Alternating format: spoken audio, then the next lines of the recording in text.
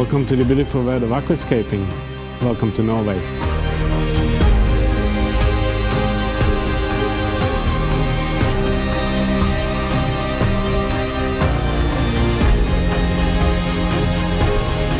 Hello everyone, so today we're heading out to Norway to Aquarium to do a workshop over the weekend.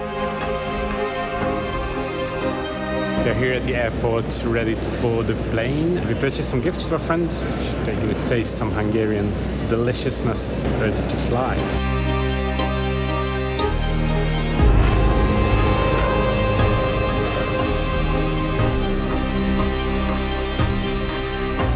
Just arrived at the Oslo airport. We are waiting for a transfer to the next flight, and this airport actually looks stunning.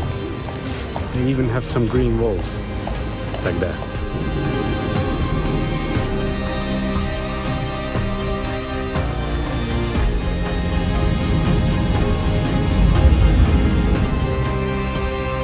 Hello again. So now we are actually here in the car with Jason.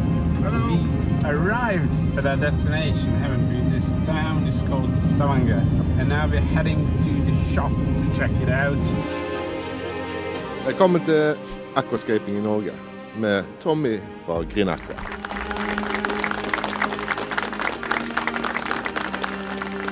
Thank you very much for coming. Thanks for Aquarium for having us. I guess most people think I'm going to do an iwagumi, so I don't want to disappoint anyone. That's what we're going to do. What's different this time is that yesterday we had some time in the nature around this area, and I've actually seen iwagumi for the first time in real life. Now I have actual real inspiration from nature, and we're going to do something like that based on what I've seen yesterday. Here we are in rural Norway, and we have some cows back there, some sheep back there, and the beautiful nature that Norway offers for us.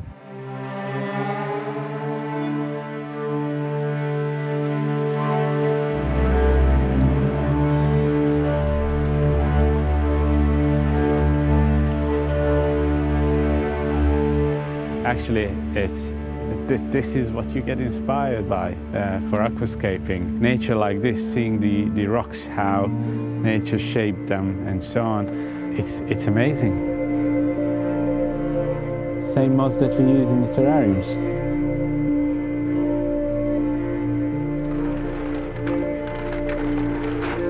Plata Sand is like small pieces. It's almost like filter media. I'm leaving out all the parts that I know are going to be without plants and mainly with sand.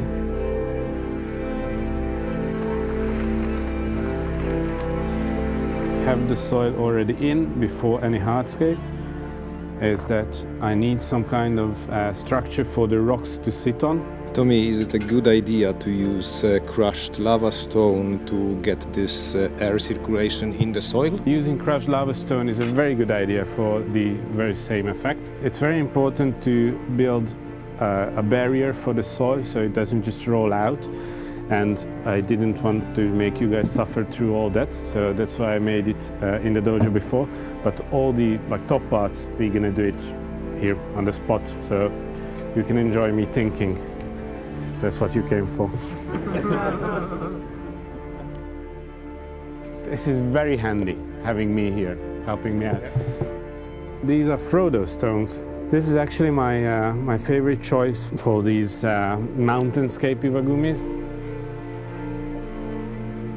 And that is proper iwagumi. The ratios are much closer to something what I would build. Lots of green, but even more rocks. And actually the texture looks quite similar to Frodo stones, which I really like to use for my builds.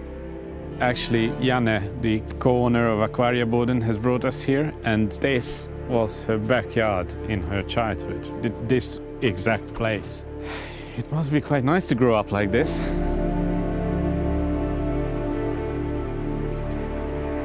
I already know my biggest mistake in this cape, without seeing from the front.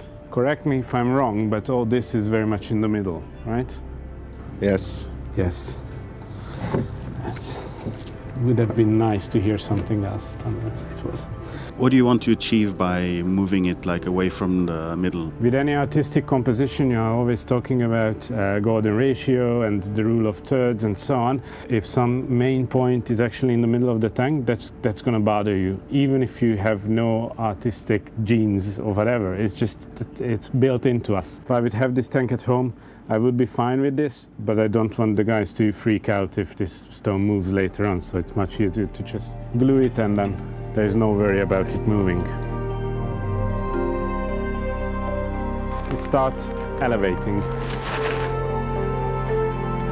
Whatever you build, doesn't matter if it's an iwagumi or something else, you're always trying to fill the aquarium with hardscape, I mean height-wise. It's a mistake that most new people in the hobby make.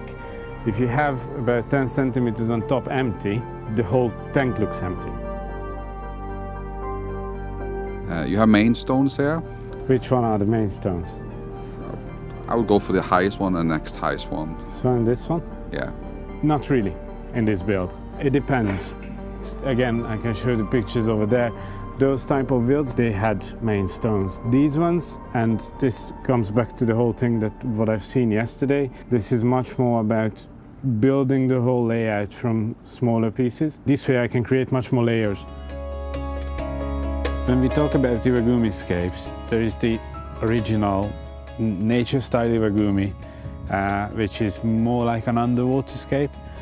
And there's the modern one, which actually I prefer to build, which is more about mountainscapes in nature. And a lot of people say for these scapes that you can't really plant them because you don't have space besides the rocks to feed the plants themselves. Just look at that.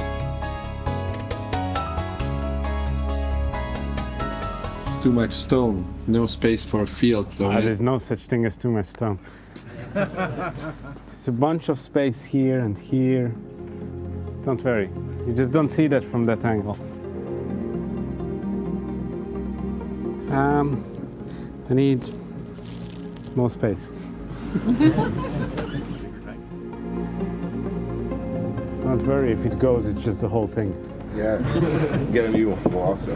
Yeah, this won't fit in here, whatever I do. In my aquarium, I got a little bit of Java moss. Yes. That is spread like crazy. Yeah. Is there any way that you would advise to control it? Rebuild your tank. All right. And you think I'm joking? No, it's at that point, there's no way you get rid of it. Even if you take out the pieces one by one, there are the small ones that you don't even see.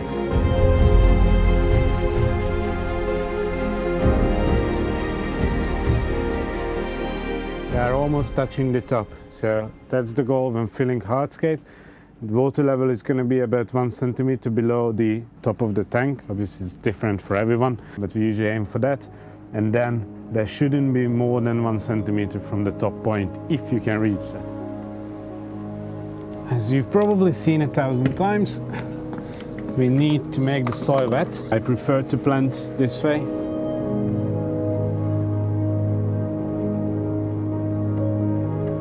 This is Morten, a good friend of ours that's been helping us a lot, do all the cleaning and maintenance and fixing our tanks.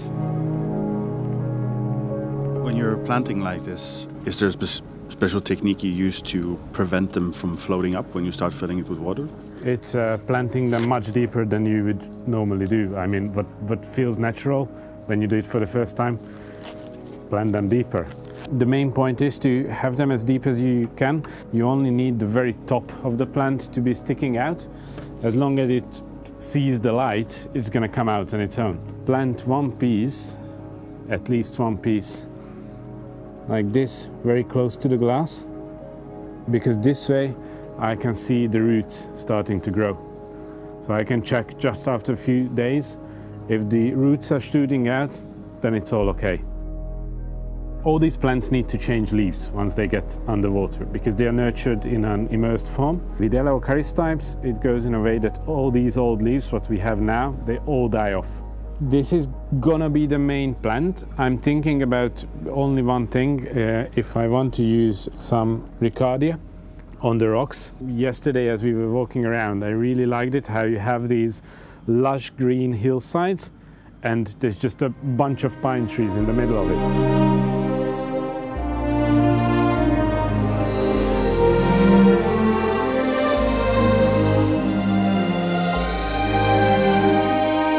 You can see these huge rocks, like they were just thrown around throughout the whole landscape, and the river gives it a great dynamic. Now this is something that I can get inspiration from for the build, and obviously the insanely green grass. Really, we're gonna try to mimic this in the aquarium itself during the workshop.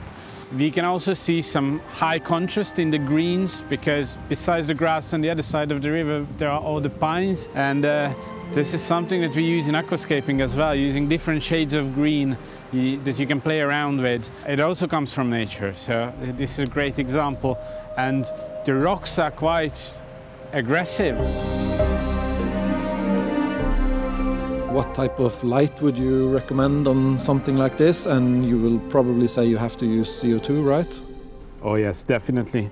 So yeah, it's highly recommended to use CO2 to get a proper carpet. As for lights, this is 100 by 50 by 50 tank. For a high-tech setup, I would use a Chihiros RGB 90 centimeter light. The whole middle thing is supposed to represent the fast-going rivers that I've seen. So it's just the rivers with a few stones in it.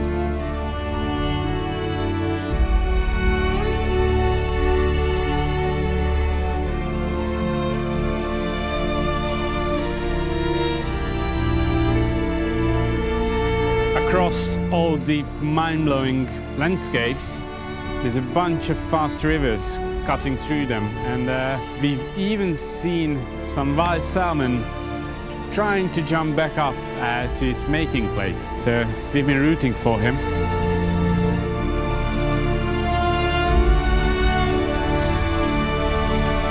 I usually choose the fish by their look. So I'm looking for what complements the scape. Any type of small-sized schooling fish. That's what I'm after, to have them moving around in one big group. But I wouldn't put anything, any big fish in it. Even like a black neon or whatever, it would destroy the size of the scape. So I'm trying to build a huge mountain, and then I put in a big fish, and then it's gone. But have you never kept the tank just because of the fish, or? I'm sorry. I got socialized in aquascaping, and when I got into green aqua and I've seen the aquascapes, I was like, okay, I don't need an aquarium, I need this.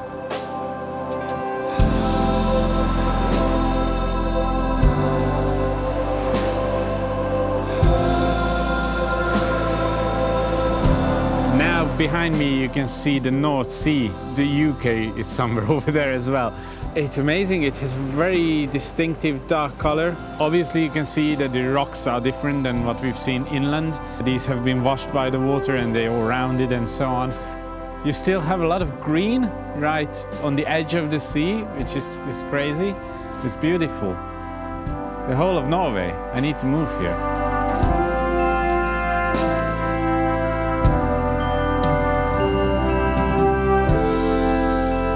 Customer come in and he wants a high setup, expensive one, and you make everything for them, and would you then provide like a maintenance plan or stuff like that to tell them what to do if they're like kind of novice but they still want to go all in? We have a very effective support system. We actually have a professional ticketing system where all the inquiries go into the same place. Doesn't matter if it's an email or a Facebook message or whatever. Goes to the same place. We can set priorities, and by the end of the day it has to be empty. So we reply to everything within the day.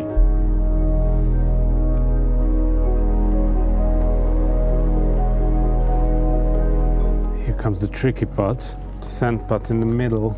The sand needs a lot of details. It needs bigger pieces of hardscape here in the middle, definitely, probably here and over here. And then the Ricardia, which I'm so much not sure of that I might instruct you a few weeks later if I see the plants. All the details that I've just told, that's where you can get into 4 or 5 hours easily, and I don't want you to suffer through all that. So yeah, that's it. for the workshop itself. Thank you very much for inviting us.